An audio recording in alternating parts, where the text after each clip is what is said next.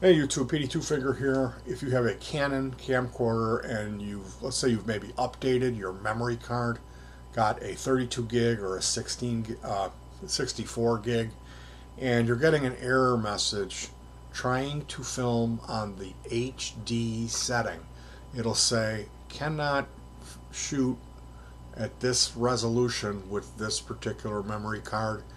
You need a firmware update.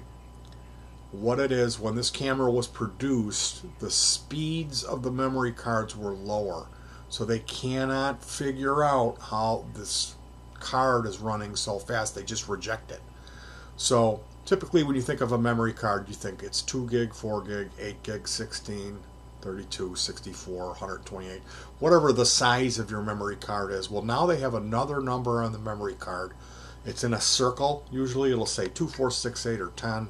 Then they have Ultra 10, but basically those are speeds. So 2 is the slowest, that's the old memory cards. And when you're looking at like a 6, which will run in these older camcorders, without issue. If you have 6s, you're fine. But they typically only are like 32 gigs. So if you're talking about a newer memory card, a 64 gig, let's say you want to store more data on your card, or your old card died and you buy a new one and you get that message, it says can't do it. Well, it's firmware update 1.0.4.0 and it's free. So you can go on the Canon website and enter your information of what type of camera it is. They will ask for the serial number, and you can scroll around and try to find where it says there's a firmware update, which is very difficult to do. I just Googled my camera name. Let's say it's a Canon Vixia HF-M52 firmware update. And sure enough, some videos came up, and it was a guy, and he was saying you have to pay for the shipping. Well, I just went through this process. I just got off the phone with 1-800-652-2666. Talked to Kevin, and he's sending me a shipping label, and it's free of charge. They are not charging for, I'm not having to pay for the shipping, which is different than I had read on one forum post and then in a video. So if you have an older Canon camcorder and you're seeing this message and you're having to throttle down the quality of your video in order to use your fancy, fast, new memory card, fear not. You're going to have to jump through a couple little hoops, and I'll go through that. First off, but the end result is you send your Canon to camera. You send your camera to Canon, and they do the firmware update. And yeah, it sucks that they don't let people do it. They should just put the firmware update up online and let people brick their units by doing it wrong. But they're not all about that. They're going to do them in-house. So what you got to do, you can go to the Canon website, and basically if you type in like Canon Service Center, you'll see all these locations right around you. You think, well, I can go drop it off. Those aren't service centers. Okay, there's 2 service centers. One's in Virginia and one's in California. So unless you're lucky enough to live right there, you're going to be going through this process and wait a few days for UPS to do its thing. So first off, you go to the website, you put in the name like Vixia HFS100 or whatever type of camcorder model you have. You give them your zip code, and then they're going to ask you for the serial number. Now, to find the serial number, you need to eject the battery and look underneath there where the battery sits. There it is. There's your serial number hiding. That's a big word, serial number. Your serial number is a 12-digit doohickey. You write that down on a card with the name of the camera, model number of the camera, firmware update 1.0.4.0, and then write this down, 1-800-652-2666. So you call that number between 8 and 5, and you'll talk to a representative. They will tell you it's free. They don't even ask you for the 12-digit number. They'll guide you to a form, which is the FSC, the Factory Service Center, whatever form. And that's a PDF that you print out and fill out all that information. He informed me when I do ship the unit, I'm going to remove the battery and the memory card. No extras, no charger cables, any of that stuff. Just bare bones, just the camera. Triple bubble wrap it, put it in the plain cardboard box. They email you a shipping label. So you print that out, put it on the box, tape it up. But on the box, I'm supposed to write, "Attention, Marie, firmware update only." So at least you're going to want to put firmware update only. And then you put that form, the FSC that you filled out, in the box. So they will, at that point you take it to the UPS, and UPS takes it from there. And when they get it and they do the firmware update, they email you. Now, one thing to consider, they're not gonna, like, if you have a broken camcorder, you can't go, "Oh, I'll send it to them for firmware update," and they'll just fix it. You know, they'll just feel bad, and whatever's wrong with it, they'll put a new one in there. Well, they won't. They will not do the firmware update if there's a major malfunction with the camera. So it's got to be probably tip-top shape, I would guess. I mean, that's what he told me. There's nothing wrong with ours, so I didn't have to concern myself with that. So that's the process. If you're following along, I will update on this. It's been quite the saga of me trying to get a deal on a used camera. Lots of thrills and spills, and saga continues. So eventually, when everything gets all ironed out and we've got the microphone, the remote, the proper charging cables,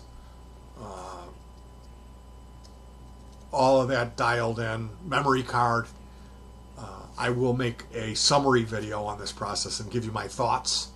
And if you're looking to get a used camcorder that's a good one and not pay a real lot of money, how you might go about trying to make that happen. But boy, it's not been an easy ride. There's been a lot of hassle in this process. So anyway, we're on the good foot today. I'm going to check out Kevin Matthews tonight. I was gonna film it and upload it to this channel, and when I looked, there's already a pro shot 3-camera shoot. I figured when I heard there already was a shot of it up that it would be a lower quality shot, because I've got this good camera now, and I thought, oh, I'll shoot it, you know. And then when I looked, it's a really good, I couldn't even touch it. It's a 3-camera edit. And I also noticed that it was packed. So the idea of going in there with gear and being like, where do I set up? Or, you know, like, I'm just here unofficially trying to shoot this to put it on my YouTube channel didn't seem right to me, because it is at a church. Kevin Matthews was a wonderful DJ on The Loop with Stephen Gary, actually Jonathan Brandmeier in the morning. And then Kevin Matthews would come on midday to afternoon. Steve Dahl would come on, and then Chet Kopic or Danny Bonaducci. But that was the salad days, the best radio I ever heard. It was all talk, less rock. They moved them over to AM 1000, which is an AM station, and the listeners came, because it was incredible. There was nothing like it. It was spectacular. And out of all those guys, I mean, Johnny B was great. I love Buzz Killman, and Steve Dahl is a legend. And you know, at night they had like Chet Kopic. I wasn't really into that. Bonaducci was just so obnoxious, but I still enjoyed listening to him. And then they had this Mick Slappy, you know, Mancow. I can't stand Mancow. I really don't like that guy. I like the fact that he doesn't trust, that he's like kind of into conspiracy theory stuff. I like that aspect of him, but nothing about that guy is good to me. I just can't stand Mancow. And Mick Slappy, what was that guy's name? He's some guy, and he's trying to be like, yeah, but he was really Indian. And he was from Rockford. Mick Slappy, what was that guy's name? Oh man, I really didn't like that guy. I really didn't like him. But out of all of those guys, Kevin Matthews was just some of the most bizarre and wonderful radio. If you've never heard it, Kevin was really weird. And he did like some... He would call a funeral and get somebody paged to be removed from the funeral, because they would call him, say, I want to get out of this funeral. So he would call the funeral director claiming he was a doctor, and some, like they did some really, really bad stuff. They would call, a listener would call in from a lunchroom, and they would go into people's lunches and pull them out and say, like, it's a ham sandwich with lettuce. And then Kevin would say, all right, I want you to stick your finger all the way up your nose and then wipe that on the lettuce and then put it back. And they would... but I was on his show probably 4 or 5 times. I was on Stephen Gary 2 or 3 times. And I almost had a heart attack when I talked to Steve Dahl, because I was correcting him about something he said that was wrong. But I had a lot of fun listening to Kevin, and he helped me to get my GR50 guitar synth as well. So I'm going to see him tonight. He's been off the air for many years, and he's suffering a rare form of MS. So he's been having kind of a tough time, Kevin. He lost his job, too. He was a major DJ star in Chicago. And he's got a ministry now. So I'm going to see him at a Catholic church, something called Broken Mary, about a statue of Mary that he's found that's brought some peace and spirituality in his life on a very deep level. And I'm not a Catholic, so I've been taught, have no other gods before me, that Mary is an idol. So this is a conflicting thing for me. It's going to be challenging for me because I respect Kevin, and I've been taught that this is wrong. But I also see his faith. So it's a tough call. But, I mean, he's got MS, and it's affecting... It looks like he's walking very stiffly, like he's a hard time getting around. So I can't even imagine that. Well, I kind of can. So it's going to be an emotional night for me, as you can probably tell. And that's... I'm not going to film it. I'm just going to go. And I don't know, like, do I talk to him? I probably will.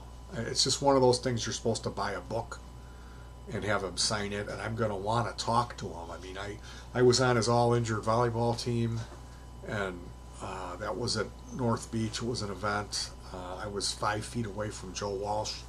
He came out and performed a song called Meadows.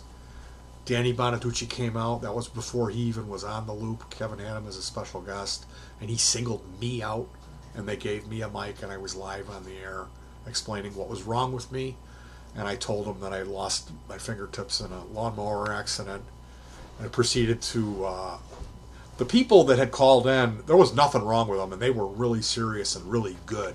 And the ball just kept coming to me, and I kept blowing it every time they were screaming at me, "Come on!" And it was at the actual, like, real nationwide volleyball championship at North Beach. So here they had all these pros playing, and then it was Kevin Matthews' all-handicapped volleyball team. I love this guy. So, I'm going to see him tonight, and it ought to be an interesting conversation if I can stick around and wait the line out and get in there last and try to talk to him. Usually if you do that, they think you're a stalker and they won't talk to you. So, because I mean, I want to thank him and tell him how much all that meant to me and give him a hug, you know, of course. Is it wrong? So, I'll see you guys soon. Good luck with your Canon camcorder.